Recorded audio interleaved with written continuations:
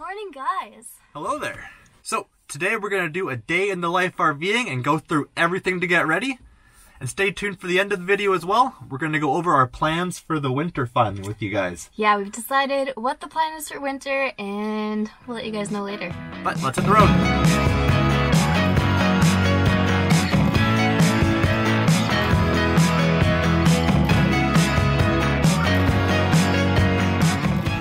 First stop of the day here is to grab some propane. We definitely needed it. We've had quite the cold weather here in BC lately. It was -8 last night, so we're pretty much out of propane.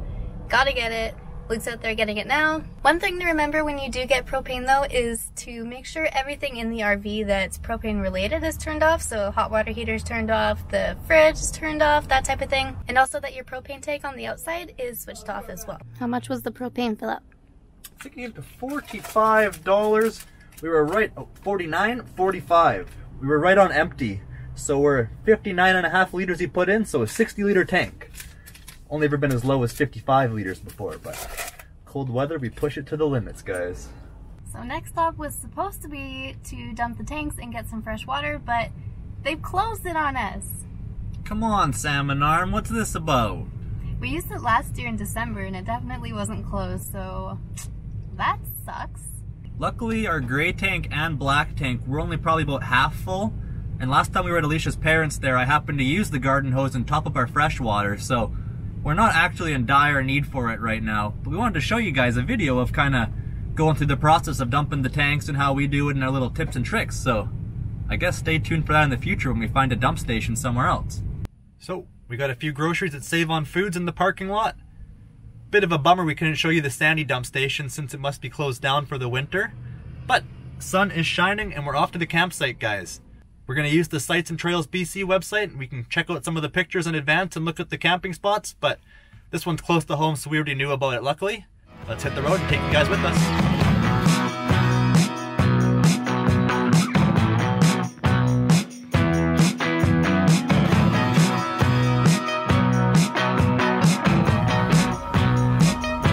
We're gonna go check out down this way.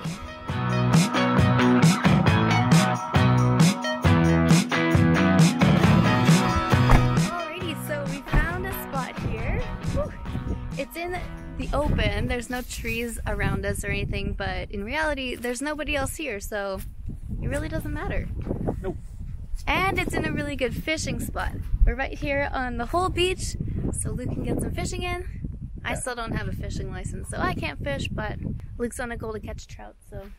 Yeah, take a few casts here today at least, put a little more effort in. I gotta find worms at some point, but I got a few lures to test out.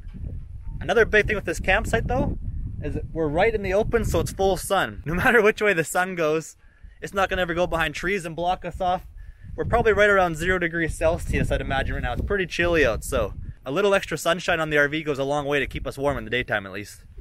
It's actually crazy how much of a difference it makes when you're in the shade compared to when you're in the sun. The RV just soaks up all the sun and keeps it nice and, well, it keeps it warmer inside, so pro tip.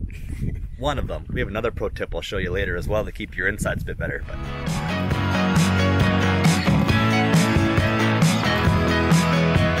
a little cold though, guys, gonna admit, chillier than I expected, but I don't have any worms. I don't want to throw any big lures or anything in, so I've got a little wetting band. Kind of looks like a worm type thing, right? I'm gonna throw that in. With a little weight on the middle there on a swivel. See if that can get down to the bottom. I bet you it's 0, if not a little below 0 up in the hillside here right now. So I'm imagining the fish are pretty lethargic too, just to add to me not catching stuff. That sounds like an excuse. But we're gonna give her our best shot and weather the cold. Get a little fishing in, guys.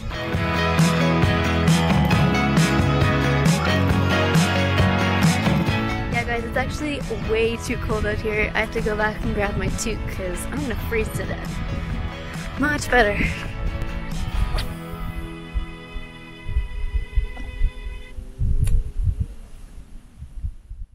Oh my god, there's even ice on the lake, guys. We're calling it quits, guys. Standing on ice. Fishing in this weather with the sun going down. Not my day. We're going inside.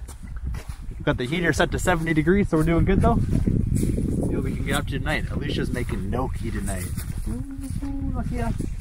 Alright, so I'm just boiling the potatoes for the gnocchi that I'm going to make for dinner tonight, but it still has a while to boil, and it's starting to steam up in here, so I'm having to open a window, which is killing me because it's so cold. I even had to put on my big fuzzy socks to keep warm, but... Alright guys, we just played a game of crib before I started making dinner, and holy moly! That sucked for me. I almost got skunked, but I got 1 point over the skunk line. During that game, in 3 hands, I got 38 points. So, I had a little bit of a kind of speed burst for a second there, and that kind of made the game a bit hard for Alysha. But sped it up at least. We're going to get some dinner started because it's almost dark outside now. And it is getting cold, guys. We're going to have to settle in for a chilly night soon here, too. Boy, the furnace is working overtime, but camping in the winter. Alright guys, so I'm just rolling out and cutting the gnocchis. To make the gnocchi dough, it's actually really easy. So I just boiled 2 russet potatoes and then mashed them up. And then added some salt and pepper and an egg and about just over half a cup of flour. You just need to add flour until it starts to become kind of like more of a dough than mashed potatoes. And then, yeah, I'm just rolling them out into little snakes, cutting them into little squares, and then they'll go into the water and boil for a little while. So, well on our way here. So yeah, it's something that's like, it looks pretty impressive when you make it, but in reality it's really simple to make. It's just a little like tedious, but it's well worth it in the end. And I had mentioned talking about a trick to keep the RV warm earlier. What I actually meant was the pipes. Now that it's getting to freezing temperatures sometimes at night here, one trick we're doing to keep the pipes a little warmer at night is opening up all the cabinet doors where all the plumbing is. So just keep them open. Pipes are exposed that way and the air can flow through the RV a bit more. Probably gets it a bit colder in here so the furnace kicks on a bit more, but I'd rather spend a few more dollars on propane than risk blowing pipes this winter. Alrighty, so all the gnocchis are here, chopped up, and they're just in layers here to help them not stick.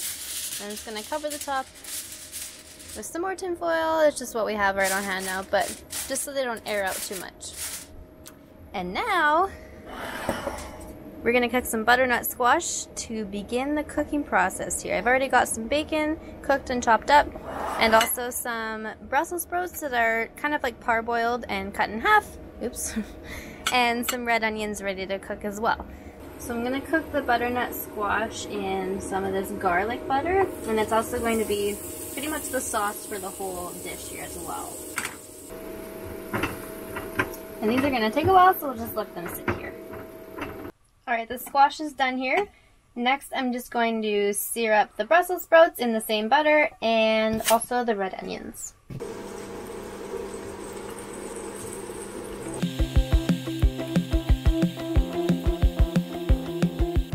And now time to cook the gnocchis. So I'm going to put these in as quickly as possible because they literally only need like 1, maybe 2 minutes. As soon as they start floating to the top, then they're done.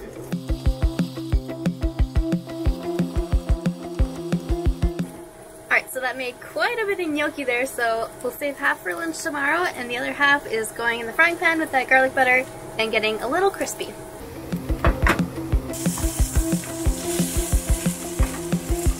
Alright, and dinner is served. Woo! It looks so good.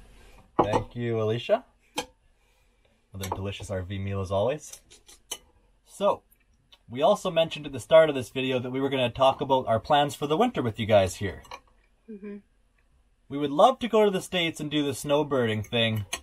That's what we wanted to do last year, obviously, but unfortunately this year, we've had a pretty interesting 2019 if you've kind of followed us along our journey, and we're kind of out of funds basically, guys, so if they didn't let us cross the border the first time, it's really not going to look good the second time. Yeah, and we really need to work this winter to be able to save up enough money to be able to do this again in the spring. So that's our main goal here. So we had to find somewhere that we'd be able to work. We had debated on going down to the lower mainland, maybe Vancouver Island, somewhere in the Victoria area, and paying pad rent. We probably could find pad rent with full hookups and everything for $500, maybe $600 a month, plus utilities. But then we'd have to ride the RV out in the winter, and I gotta admit, this thing so far, it's not that insulated. We've been going through a lot of propane and we get pretty cold drafts. And running the propane heater and everything actually makes a lot of moisture in here, so it's been super humid in here, so... Which is really bad for the RV, actually. It can collect a lot of moisture in the walls and whatever, and create a lot of mold in the RV too, which we really don't want to be wrecking this RV. We kind of want to take as good of care as we can of it. That's what we were thinking, at least, so... We're looking like we're going to put the RV in storage over winter. We can stay in Salmon Arm and kind of look into some work. We plan on doing one more big kind of hoorah, going down to the lower mainland and back visiting our friend coming up pretty soon here, but that's kind of where we're at right now, guys. So the RV will be in storage, but we will still be putting up content. It might go down to 1 day a week instead of 2, just because if I'm working full-time, I can't really be editing full-time as well. But we will have some really cool footage. We want to go ice fishing, possibly snowshoeing, and or skiing. Also, we're looking to do some kind of mini renovations on the RV, hopefully. Some reupholstering is something that I really want to do, so still some RV content coming up, and still some cool Canadian winter footage as well. Yeah, a bit of a Canadian winter, maybe some of the possibly bigger ski hills in the area to check out once. Kind of a few things like that. So Canada vlogs, mixed in with RV content still. We're going to kind of make this RV feel a bit more homey for next year, because next spring/summer, we're trying to make some big plans for you guys here. Maybe give us a few suggestions down below, but we're thinking Alaska up to Denali Park, then maybe down over back into Canada to Jasper and through the Yukon in Canada. We wanted to do Jasper this year when we did the Across Canada trip and we didn't get to, so that would be a cool northern loop. Maybe some southern loops down through California and over through Texas. We got a whole bunch of plans we want to make and do little loops and kind of travel in the summer again, so save up and do some Canada stuff this winter, and then once spring hits, back on the road, guys. So we're just going to eat our dinner here and then pull our slide in, because there's actually a lot of cold air getting in through the kind of seal around the slide. So we're going to pull that in and get ready for tonight. Hopefully we don't freeze to death. Yeah, it's definitely getting chilly, so taking the slide in's a little bit extra insulation, and we'll see what we can do, guys. Anyways, thanks for watching, guys, and we'll see you next time. Bye! Night.